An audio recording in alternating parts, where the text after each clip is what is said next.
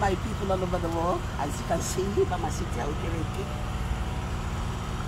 the gift from a man of God, Prophet Jeremiah, the motive of faith. Can you see the picture there? Honestly, I'm overwhelmed. I'm happy. I can't believe this. This is love in action. Hey, my country people, take a break. Another story don surface for the internet from our Nollywood superstars. When we all dey hear their name, they ring lege like this for social media. As e be said, the Nigerian Guide Association today come announce the disappearance of our two Nollywood legends. When we all sabi as CYNTHIA OKEREKE and CLEMSON CORNEL. When e be said today, they say like yesterday they go on moving location and they no return back home.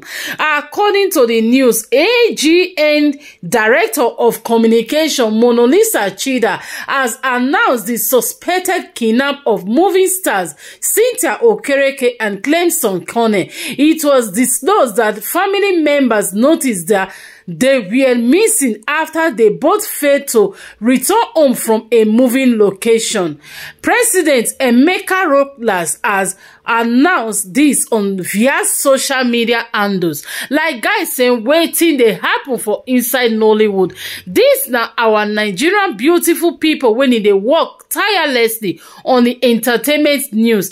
This CYNTHIA now the daughter of senior prophet Jeremiah or Moto Fofuyin. We all remember late last year when he gave them two latest cars when he dashed them to Chinwe Owo and this CYNTHIA OKEREKE. Now because of that one, they Kolobi her now have been waiting. We all may we put our Nollywood entertainment industry at large in our prayers because different things they happen for the Nollywood, and even outside Nollywood, Nigeria is not a safe place. Just imagine the other day, na so Lizzie go still cry, come out, come let us know the way they be sitting Kolobi her when she dey on traffic. Like guys say, it dey happen every day. Nigeria not safe. Now this one make am be say it is good for you to own your PVC and know who you want vote for. No vote because of money, because Nigeria, it is gone are the days when we go to say we still get country called Nigeria. If una miss this opportunity, like guys say, it go become once upon a time again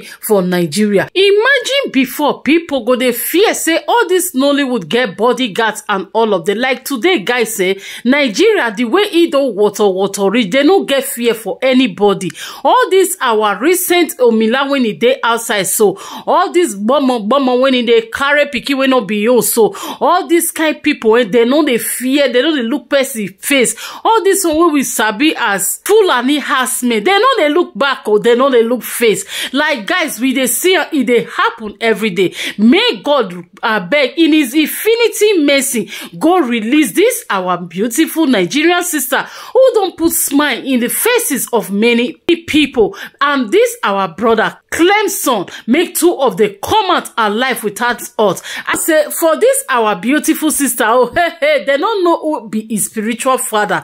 Senior prophet Jeremiah or Moto Fofuyin, make una let me share this video because I know say if he here right now, he go run into prayer for this his spiritual daughter. May God let them leave this in daughter, because I believe say as many people when he don't testify before say they Kolobi and last they can't leave her with either with breast band or anything, one thing or the other, when it don't become a spiritual item. I believe say that same spiritual item today go work in favor of this our sister, and the same God when he go stand for and go stand for our brother CLEMSON when he deal with our sister CYNTHIA OKEREKE. May God let them live down. May the God of Prophet Jeremiah or Moto Fofuyin go visit them wherever they dey right now. Make them for release them. Thank you all for watching. Help us to share this video and let this video go as long as it can go, so that all those people when it packet them, make them know say everywhere don't cast, people don't hear, make them release them.